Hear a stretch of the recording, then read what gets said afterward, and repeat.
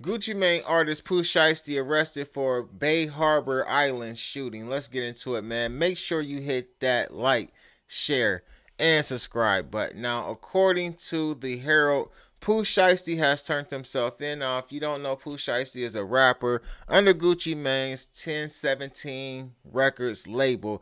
Now, he was arrested in connection with this shooting that took place Friday. Now, investigators are trying to say that Pooh Shiesty and two or three other individuals met up in Florida. All of these individuals, none of them lived in Florida, and they went to Florida to make some type of drug deal slash expensive shoe deal. I don't know if it was Balenciagas or what type of shoes people were selling that, somebody would turn a gun on somebody, but apparently it was some bread involved.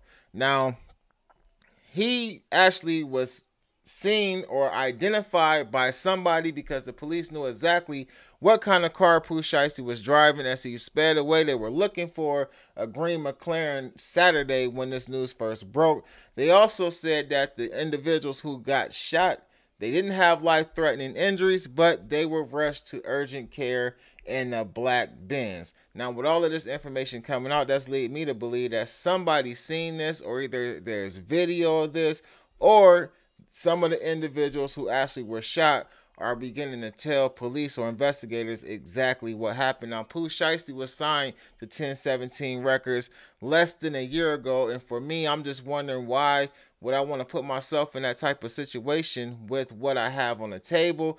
And it could not be true, or it could be a situation where the artist hasn't started making money yet, and he's seeking other means of getting money. Now, Pooh Shiesty is a native of Memphis. He's only 20 years old. He's a young artist.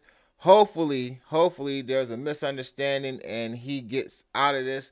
We'll see if Gucci Mane stands behind this artist and provides legal representation, because if he's out robbing, as they're saying, or maybe he was the one that got robbed and he had to take care of his business, I'm not for sure, but hopefully he has the financial means to get the representation that he needs to try to get himself out of this situation and get his career back on track. Get in the comment section though, let me know what y'all think about this. I'll be back with more content today. Still setting up my new setup here at the crib. Make sure y'all tap in with me on Twitter as well as on Instagram at Amadi_the_ruler, and I think it's Amadi_Wiz on Twitter.